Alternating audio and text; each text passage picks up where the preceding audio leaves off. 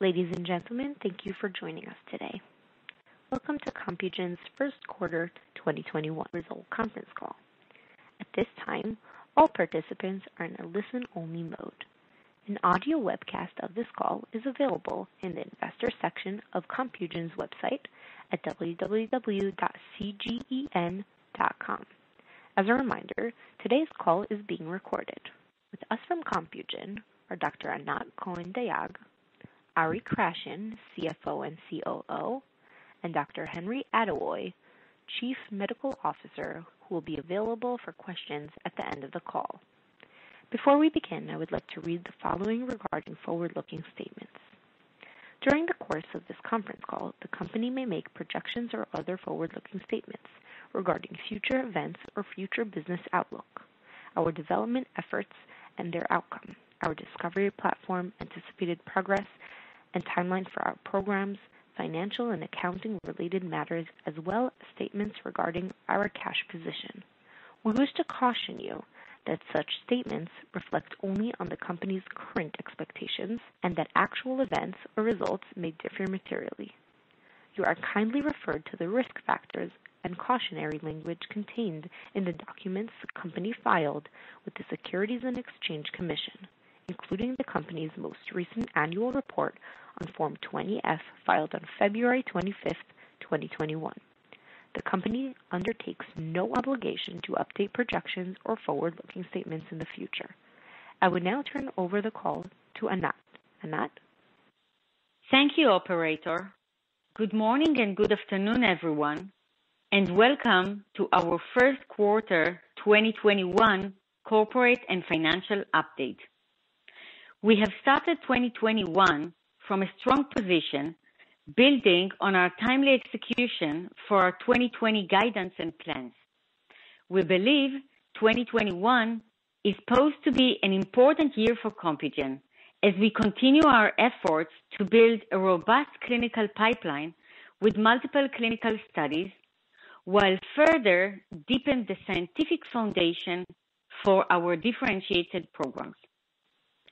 We have developed a comprehensive clinical development program designed to systematically elucidate the role of our internally discovered and wholly owned anti-PVRIG and TIGIT assets across settings and combination regimens.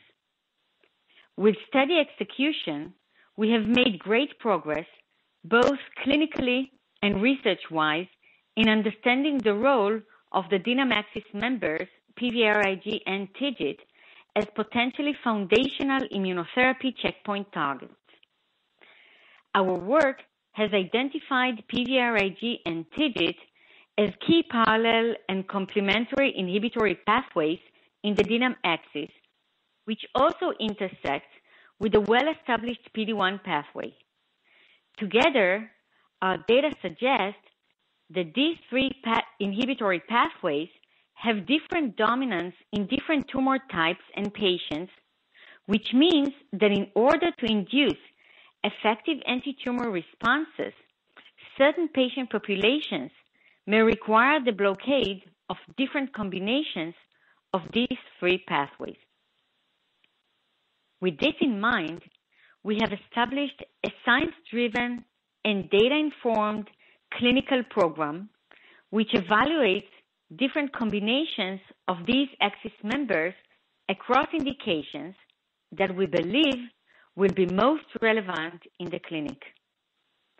On our last call, we shared data from the combination arm of the phase 1 dose escalation study of COM701 in combination with Bristol-Myers Squibb's nivolumab, as well as follow-up data from our monotherapy dose escalation and cohort expansion study.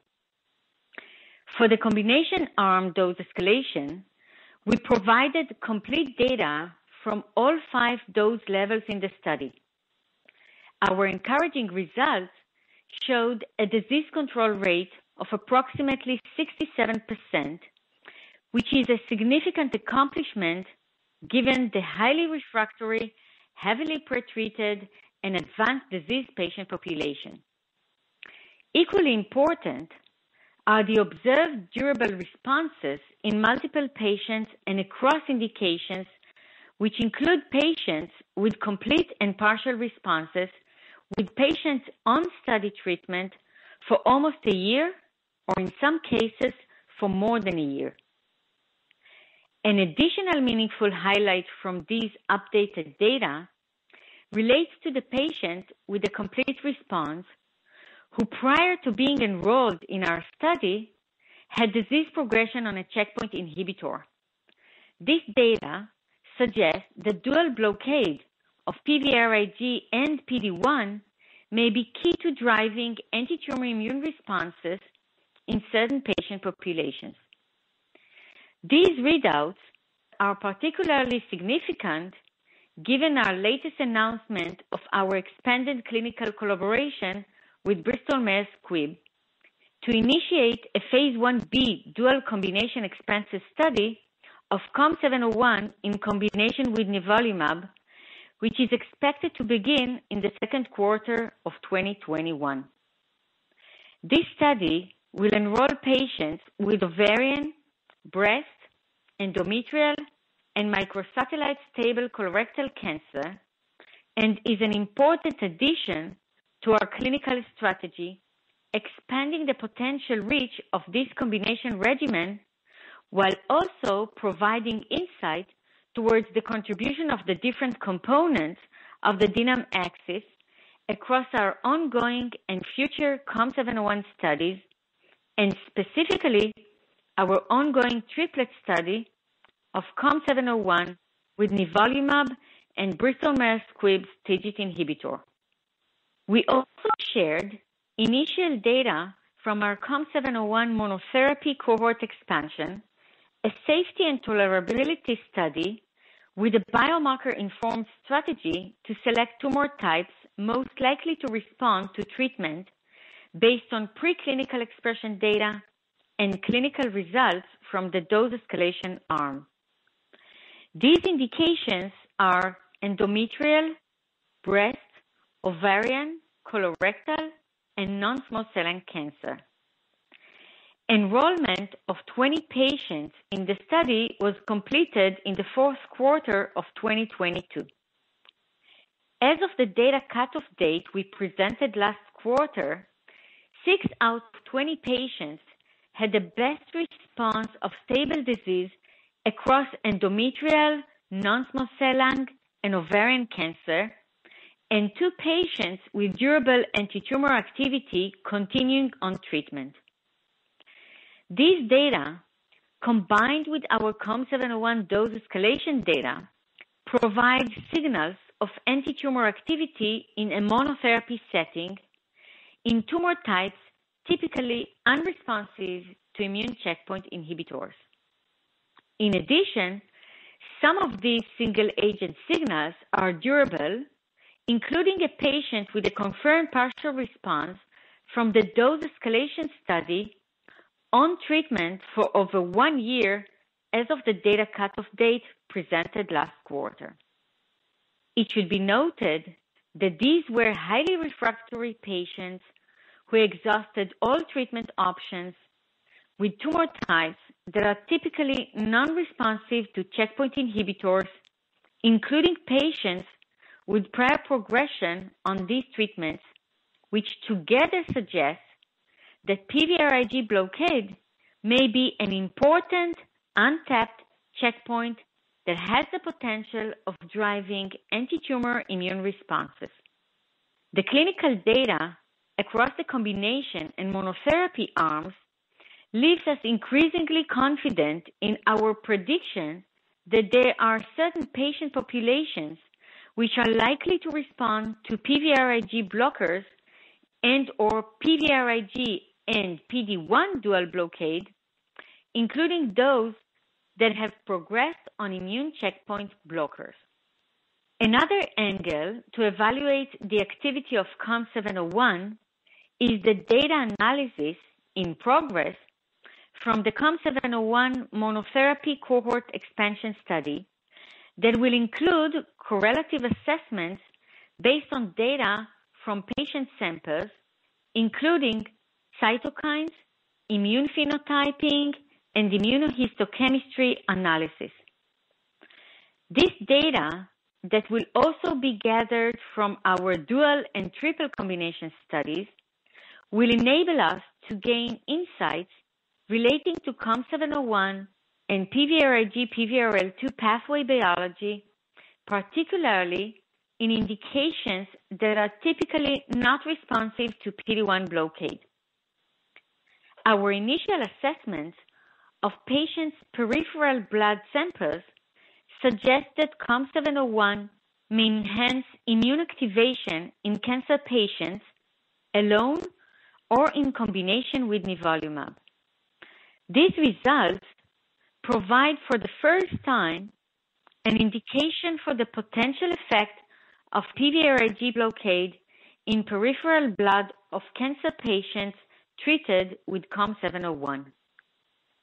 We are excited to be providing updated data from the COM701 monotherapy and combination with nivolumab studies in our upcoming oral presentation at ASCO on June 7, 2021, and look forward to sharing the data following our oral presentation. We continue to invest in our clinical programs and have expanded our clinical strategy to include multiple clinical studies in order to maintain our leadership position in the evaluation of the DNAM axis pathway. Moving forward in 2021, we expect to continue to execute across our broad clinical strategy, which includes the ongoing triplet study of COM701 with nivolumab and Bristol Myers Squibb's TIGIT inhibitor, the initiation of the doublet expansion study of COM701 with nivolumab in the second quarter of 2021, the ongoing dose escalation of COM902, our wholly owned TIGIT inhibitor, and following the completion of the COM902 dose escalation, the initiation of the doublet study of COM701 and COM902 in the second half of this year. With these studies in place, we are positioned to rapidly generate multiple data readouts that will be key for our development of DNAM axis-based new cancer immunotherapies. Our phase 1/2 triple combination study evaluating the safety, tolerability, and preliminary antitumor activity of COM701 in combination with Bristol Myers Squibb's TIGIT antibody and nivolumab is currently enrolling patients, and we expect to share initial data from the dose escalation portion of the study in the fourth quarter of this year. The purpose of this study is to allow the testing of our triple blockade hypothesis that blocking the three intersecting PVRIG, TIGIT, and PD-1 pathways has the potential to synergistically enhance anti-tumor immune responses in selected patient populations not responsive or refractory to PD-1 blockers. Another ongoing trial, the COM902 monotherapy dose escalation study, is an important component of Compugen's overall strategy. We have seen the growing interest in TIGIT inhibitors, which now include multiple clinical stage programs, and we're closely following the development in this space.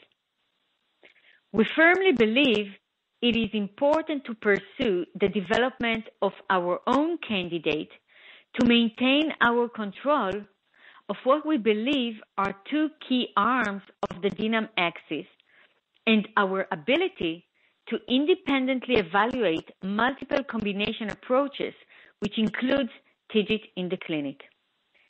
Advancing COM902 through dose escalation and future combination studies is important for our position in the PVRIG TIGIT space.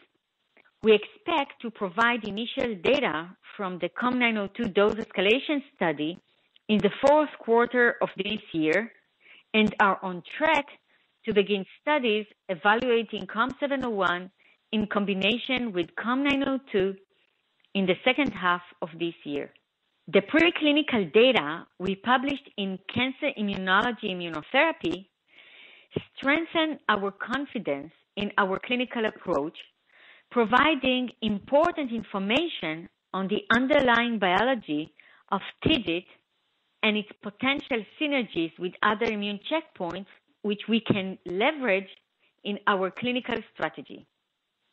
This data, together with our internal PVRIG research, allows us to focus and refine the indications we will pursue in the clinic to potentially maximize the probability of success of our combination strategy of COM701 and COM902.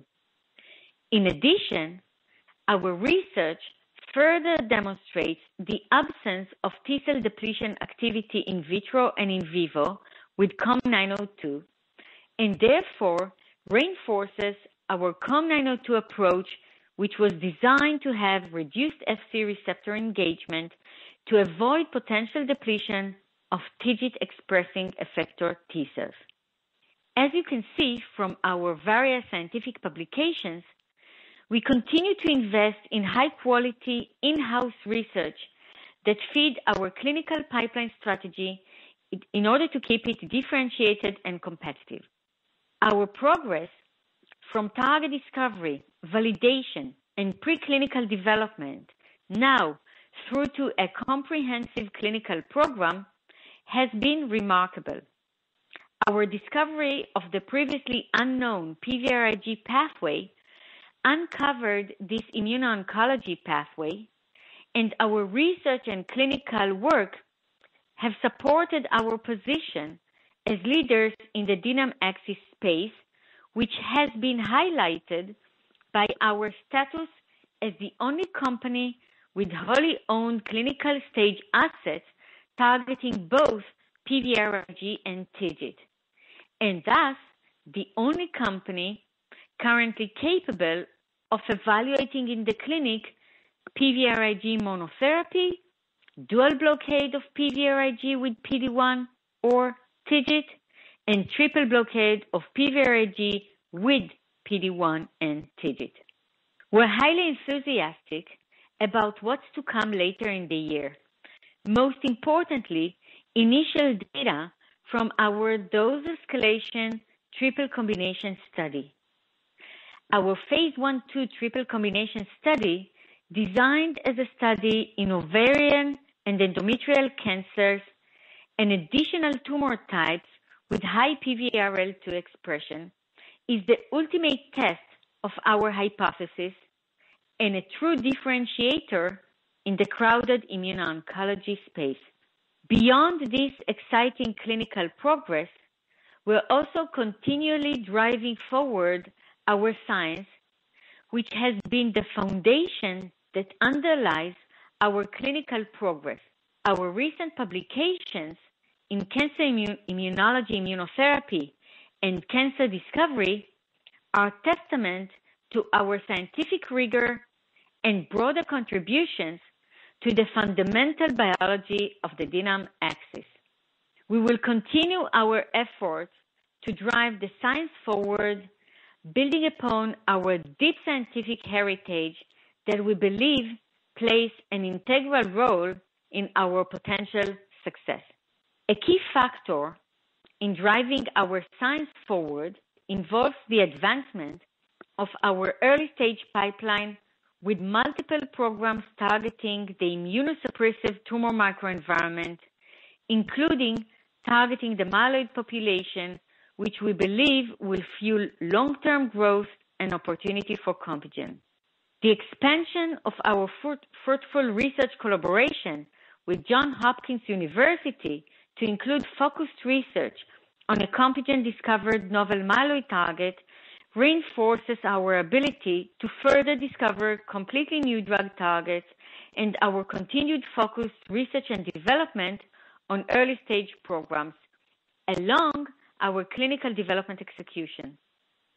We're proud to continue this long-standing collaboration addressing our multiple drug candidates with Dr. Drew Pradol, who played an important role in the preclinical development of COM701, and look forward to collaborating with his incredible team to advance a novel immuno-oncology agent that has the potential to target tumor-associated macrophages in the tumor microenvironment. We're excited by this novel myeloid target, and although this is very early days, we hope that through rigorous and deep research, we will build a strong foundation that can ultimately translate this very early stage program to a first-in-class clinical candidate. And while our progress in the clinic has been a major focus, we have been in parallel advancing programs like this one, along with additional later stage programs, to continue our science-driven approach to discover and develop novel immuno-oncology targets. We will continue to push the science forward and look forward to maturing these programs to a stage where we will be able to disclose more information in terms of target and our future strategic path. Investing in our early stage programs and pipeline growth engine remains high priority for Compugen, and we believe in the potential of our platform to uncover additional untapped novel immuno-oncology targets, just as we did with the DNAM axis. Finally, before turning the call over to Ari, I would like to thank the team at Compugen, our partners, investigators, shareholders, and patients. The dedication and contributions across these groups are what have enabled us to continue our on-track execution and progress despite the still ongoing COVID-19 pandemic. We're proud to have our prior guidance for enrollment and data across our studies unchanged. And with that, I will turn the call over to Ari to review our financials. Thank you, Anat. Good morning and good afternoon to everyone. Our financial results for the first quarter of 2021, released this morning, continue to reflect a solid financial position with, as expected, increased research and development expenses due to our growing number of clinical trials. Research and development expenses for the first quarter of 2021 were $7.3 million, compared with $4.7 million for the same period in 2020. This increase is attributed mostly to CMC-related activities, specifically manufacturing costs for additional drug supply of COM701 to support the planned expansion of our various clinical trials, as well as expanded clinical team located in the US, which brings additional expertise to the company to ensure the successful management and execution of our ongoing and soon-to-be initiated clinical trials. As a reminder, our clinical expenses reflect costs associated with our expanded clinical programs, which will now include COM701 in monotherapy, dual and triple combination studies, as well as dose escalation study for COM902. Net loss for the first quarter of 2021 was $9.9 million, or 12 cents per basic and diluted share, compared with a net loss of $7.1 million, or 10 cents per basic and diluted share for the same period in 2020. As of March 31st, 2021, we had approximately $190 million in cash and cash-related accounts, compared with approximately $124 million as of December 31st, 2020. The company has no debt. The decrease in our cash balances of approximately $5 million net during the first quarter represent approximately $9 million of gross cash expenditures, offset by collection of $2 million from AstraZeneca related to the revenues recognized in the fourth quarter of last year and $2 million of working capital. As a reminder, we expect our gross cash expenditures for 2021 to be in the range between $40 to $42 million without taking into consideration any potential cash inflows for the company from existing and new collaborations. Thank you. And with that, we will now open the call for questions.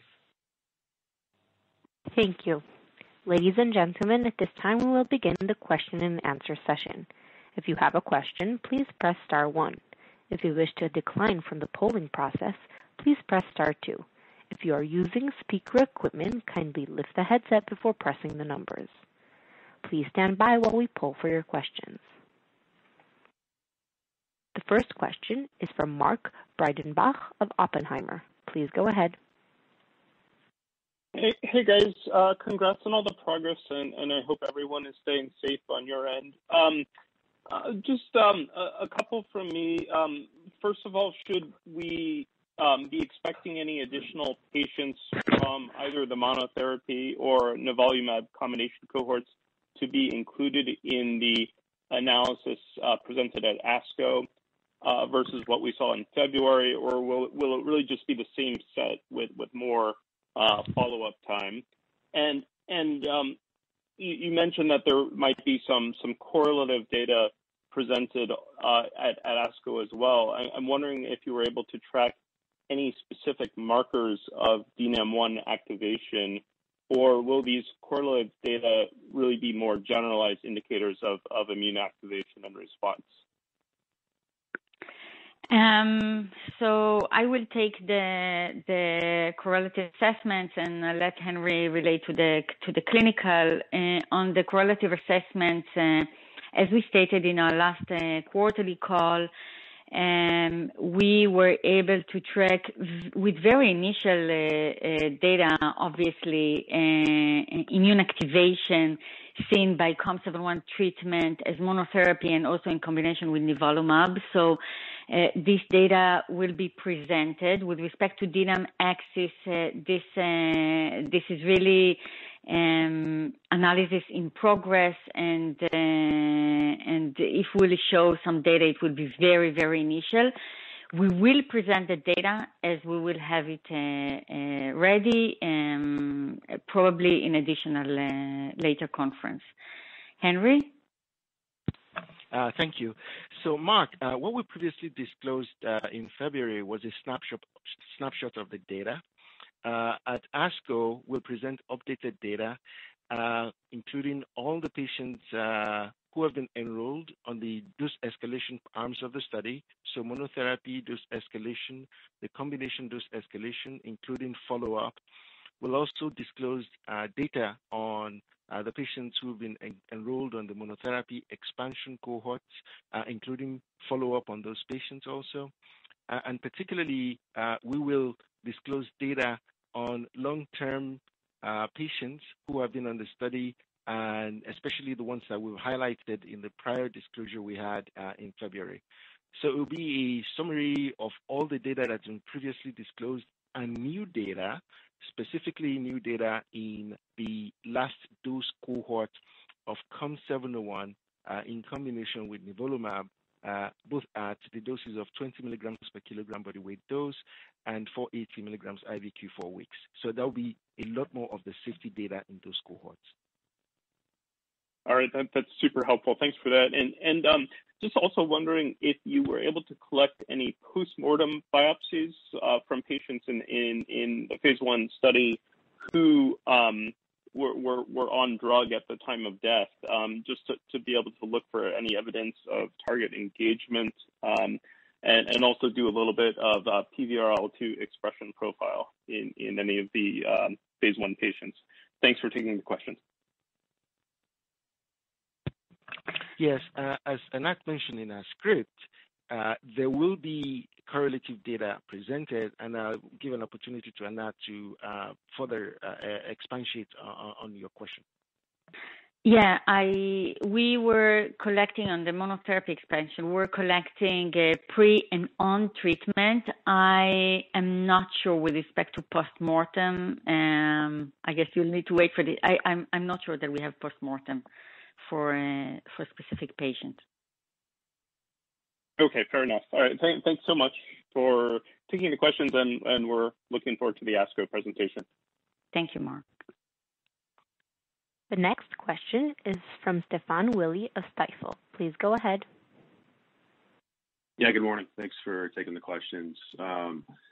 Maybe just to follow up on the last question, can you maybe just kind of ballpark with respect to, I guess, how much pre and on treatment tumor biopsy data from patients we might see at ASCO? And I know you talked about some of the peripheral blood markers of immune activation, but I think there's been some increased interest in the changes in CD8 TIL fraction that are in the tumor, both pre and post treatment. So just wondering if that's an assessment that we might see at ASCO.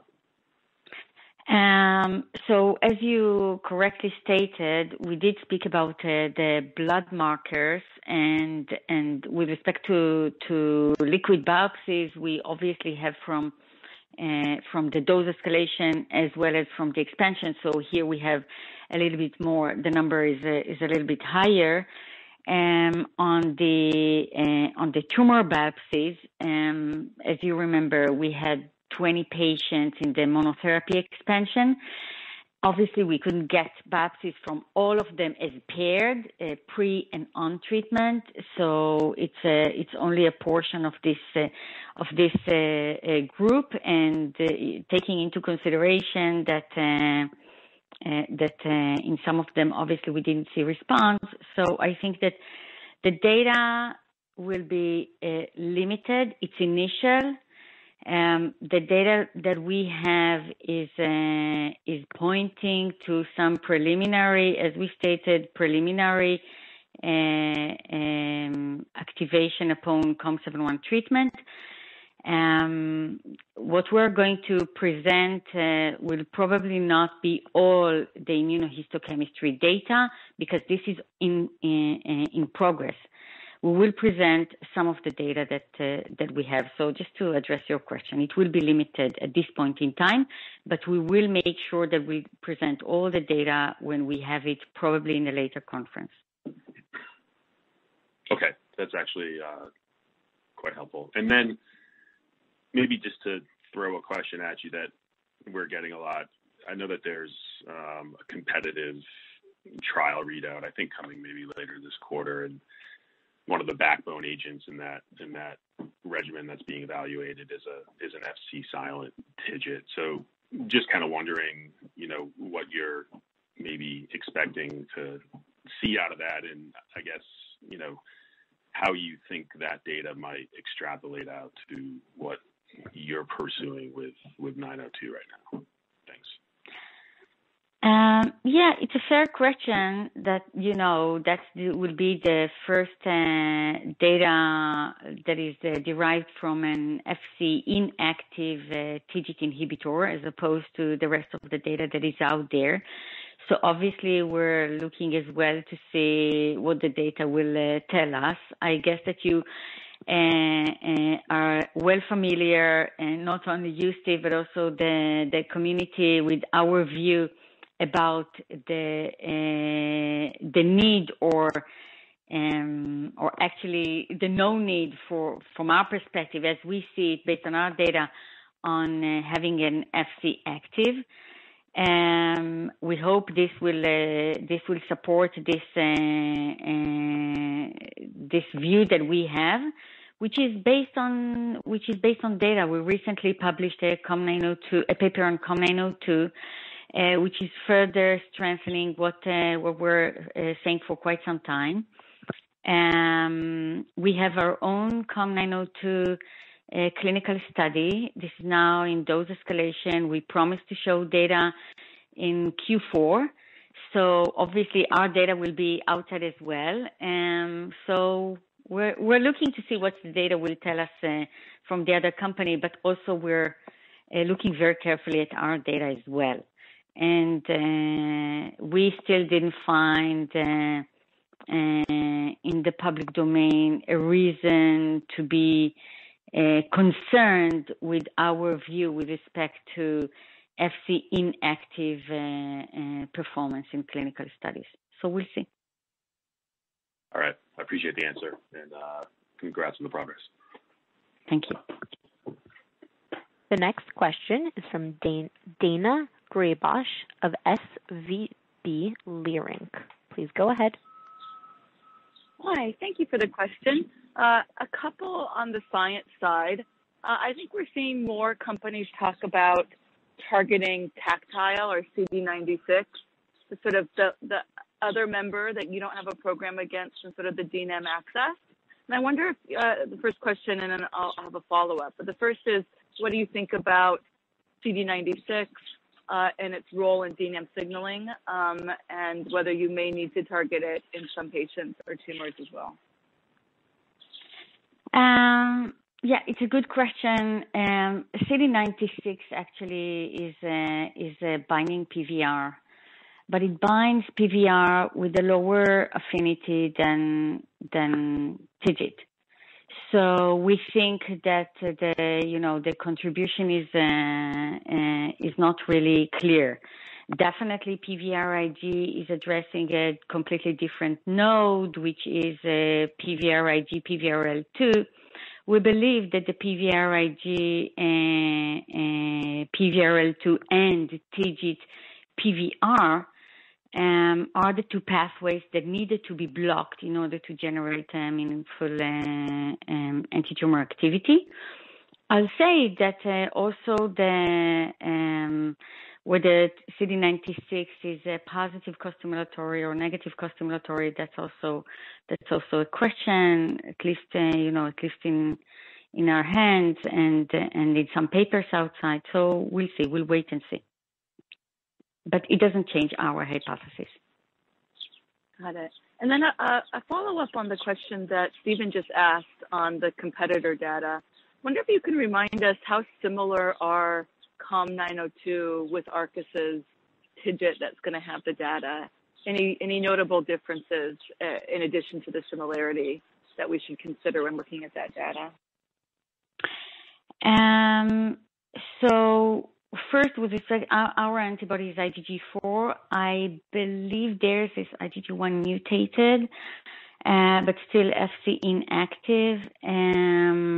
And in general, our antibody is a ultra high affinity antibody. That's an antibody that we've developed from day one to be complementary with COM701. And we tested it also benchmarked to other TIGIT antibodies. We don't have a reason to believe that epitopes would play a role here, different epitopes, like, similarly to PD-1. But generally, the difference is the ultra high affinity with respect to our antibody. So we'll see. Helpful. Thank you very much. Thank you.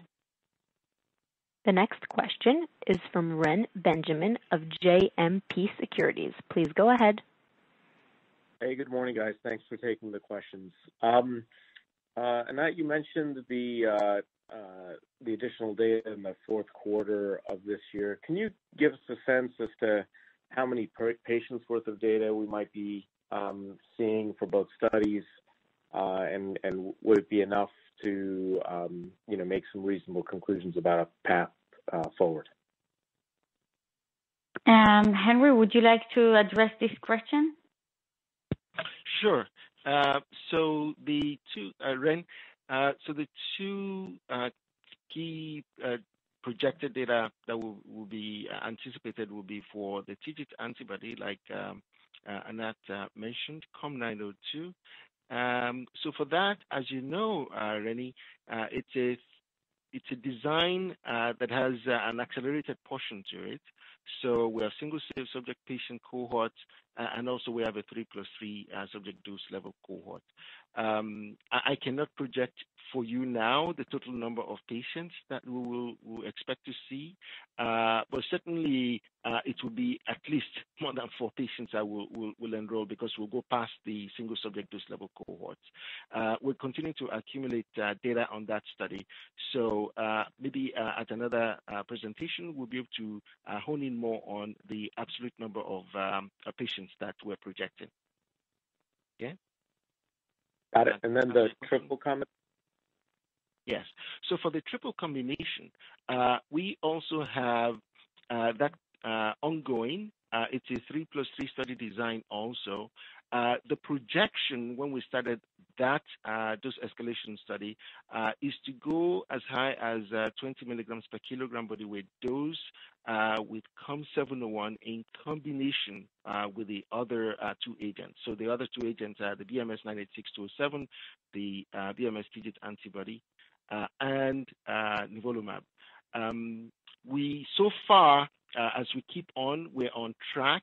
At a later teleconference, we'll be able to tell you how many patients we'll expect. But certainly, the reason we're projecting that we'll get up to 20 milligrams per kilogram body weight dose of COM701 in combination with the other two agents is because, as you remember, the dose that we've recommended for expansion for COM701 is the 20 milligrams per kilogram body weight dose IV Q4 weeks. So as we go along, we'll be able to further refine how many patients that will present at that time. Got it. Okay. And then just, regarding the biomarker data that you'll be disclosing at ASCO as well as, later on in the year, it seems to me that ultimately you are in search of a patient signature or some sort of signature that might, allow you to identify patients that would respond, right, to, either 701 or the combination of 701 and 902. Am I thinking about that correctly, that ultimately all these analyses will help you to identify, the patients better, or are you looking at these data more to boost the current, clinical benefit rates that you're seeing to more of objective responses? Or do you kind of feel that, SDs right now are pretty good, and if you can get more people, with stable diseases, that would be just fine? Actually, both, and also for better understanding the mechanism of action of COM701 treatment. The biomarker strategy is broad enough in order to address tumor biopsies and also information gathered from blood samples. We have the component of the retrospective analysis, and you also know that we have the component of patient selection basket study in the triplet.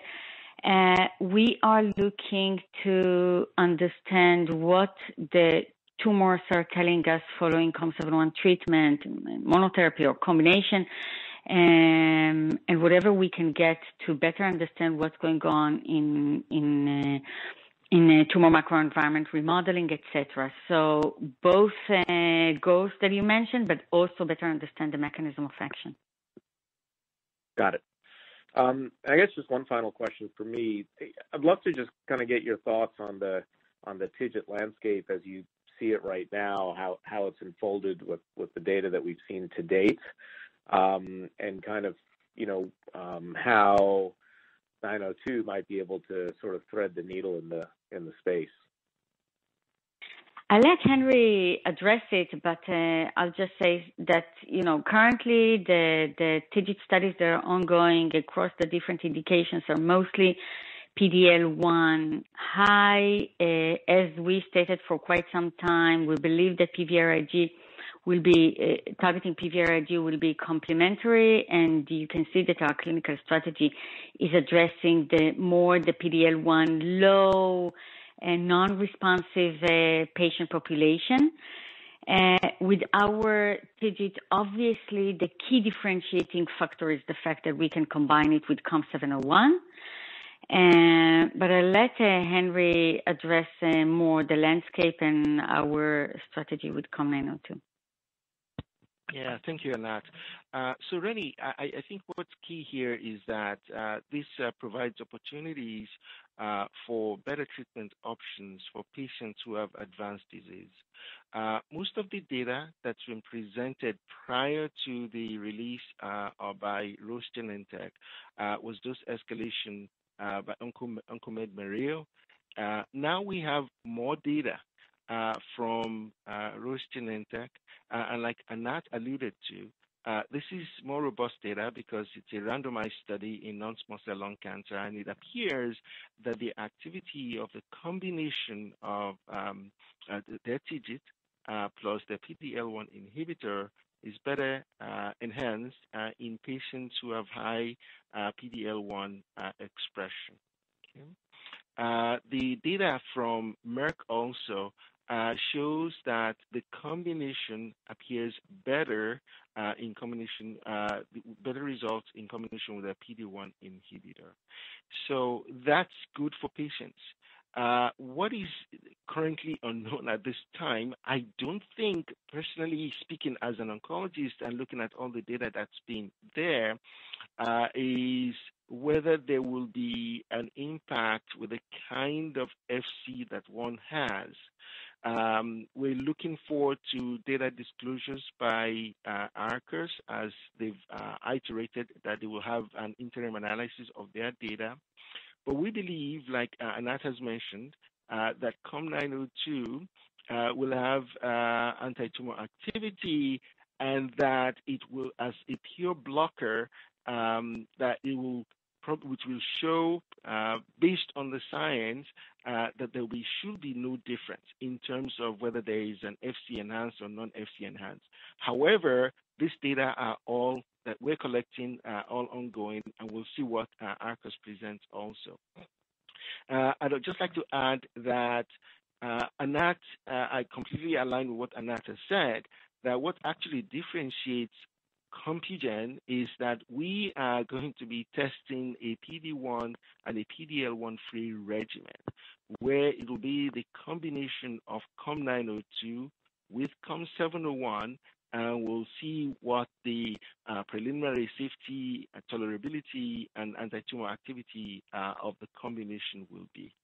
But also remember that we have a triple combination study that's ongoing in collaboration with BMS, obviously, where we're testing the DNAM hypothesis of complete inhibition of the various aspects of the DNAM axis. So it's all incredible and exciting data that we hope to see over the next several months and before the end of the year. And hopefully this will all lead to clinical benefit for patients who are desperately in need of better treatment options. Terrific. Thanks very much for taking the questions.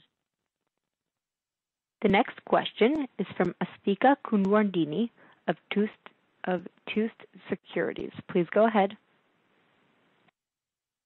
Hi guys, thanks for taking my questions. I want to revisit something here. On the triple, can you tell me what dose level of COM701 that you will begin the escalation? I just want to clarify, are you starting that at a dose with COM701 dosed at 20 mg/kg or something maybe around that area? And then I have another question on the more complete IHC data that you alluded that you'll follow up with at a later conference. Will that be something the second half of 2021 as well that we can expect? Thanks so much. So I'll start with the IHC, and then Henry will take the triplet dose escalation question. We did not share guidance, but as I said, this is in progress. Hopefully we can still present it this year, but we will give a specific guidance when we know more.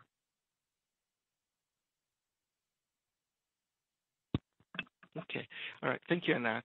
So, Astika, with regards to the triplet combination, what we've disclosed is that we'll have approximately up to 5 dose level sequential dose escalation cohorts in combination with fixed doses of the BMS TIGIT antibody 98627 and nivolumab. So inherently, that means that we will not be starting at 20 milligrams per kilogram body weight dose of COM701 in combination with the other two agents. Got it. Thanks, guys. The next question is from Roger Song of Jefferies. Please go ahead. Great. Congrats on the progress. And most of my questions related to 701 and 902 has been raised and answered, so I won't repeat. Maybe just a quick question related to the Johns Hopkins collaboration. So we know the myeloid target is one of the pillar of your computational discovery platform. Maybe could you just provide some additional color in terms of the nature of the collaboration, and maybe more specifically, what are the steps and the timeline for the candidate nomination and the potential kind of IND? Yeah, sure. As much as we can relate to it, we didn't disclose much, but I'll just say that the collaboration with Hopkins is it's very similar to how we conduct the collaboration for a few years now. Hopkins is part of executing the research on the candidates. As I stated, they were also part on some of the preclinical work on COM701. So this is the nature of the collaboration. Specifically for this myeloid target, this is a very early stage one. It still merits research in order to explore the therapeutic potential. We believe it's exciting, and as we disclosed,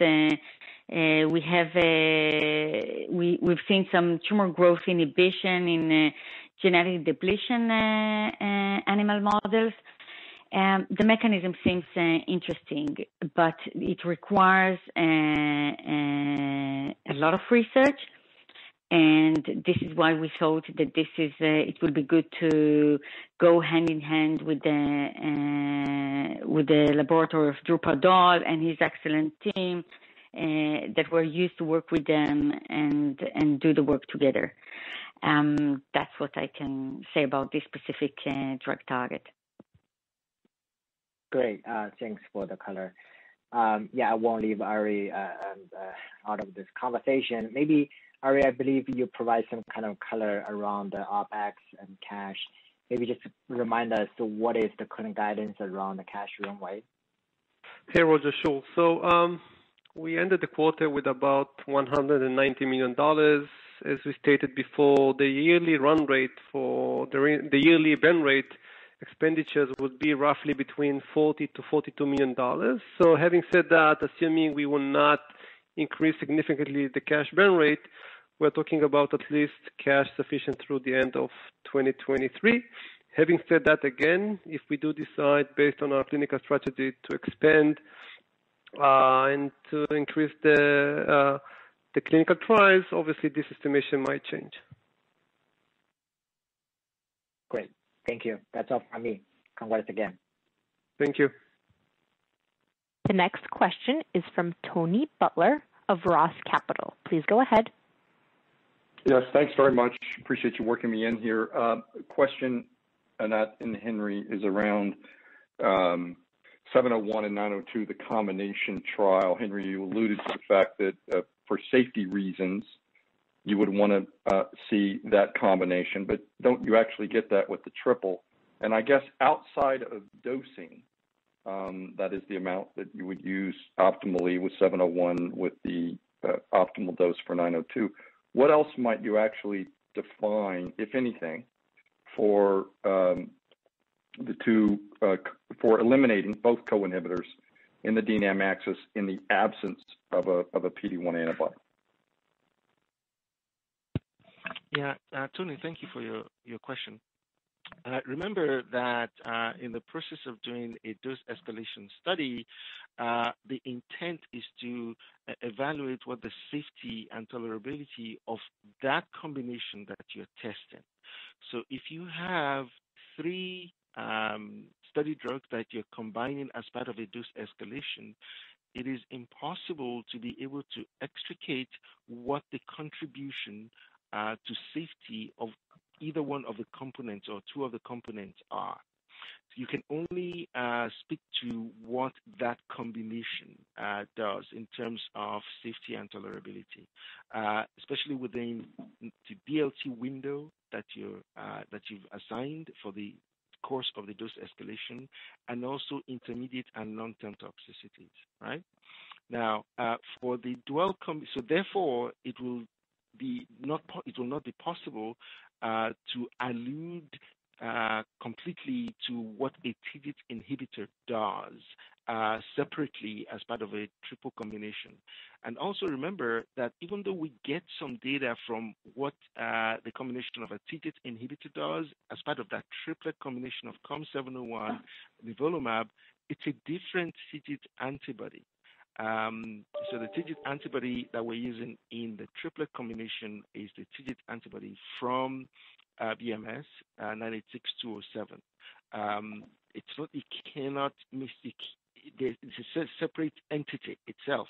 So it is you cannot transfer the safety and tolerability of one antibody to the other. You can get an idea of what the relative toxicity is, but you cannot transpose it to another antibody.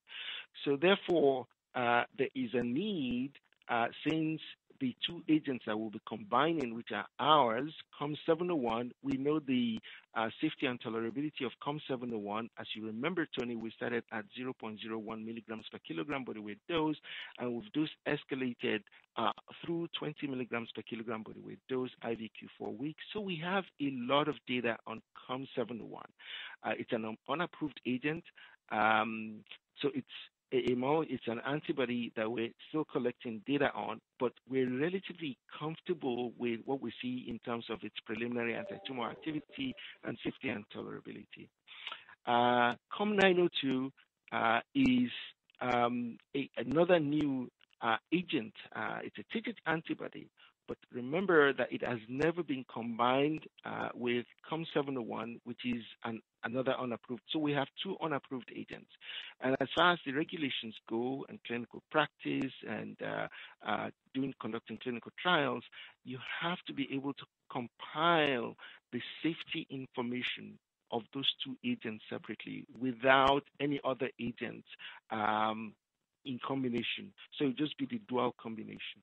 The expectation is, because we know what the safety profile of COM701 is, very well tolerated, we do not expect to see anything that is out of the blue when we combine with COM902.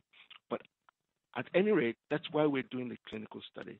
So even though the triplet will inform a little bit, it will still not be sufficient to fulfill our regulatory obligations with the combination of COM701 and COM902.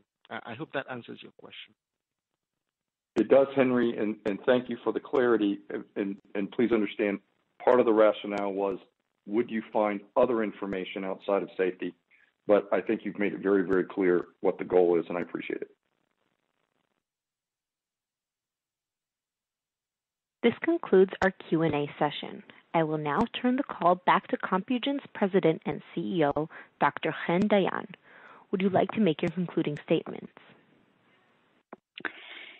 Yes, thank you. Thank you all for joining the call today.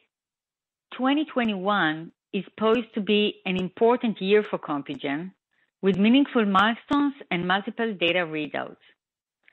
We will continue to push forward as leaders in the DNAM axis space, advancing our wholly owned PVRIG and TIGIT assets to potentially drive cancer immunotherapy responses in new and expanded patient populations. Thank you for joining us today and your continued support. Stay safe and healthy. Thank you. This concludes the Compugen Ltd. First Quarter 2021 Financial Result Conference Call. Thank you for your participation. You may go ahead and disconnect.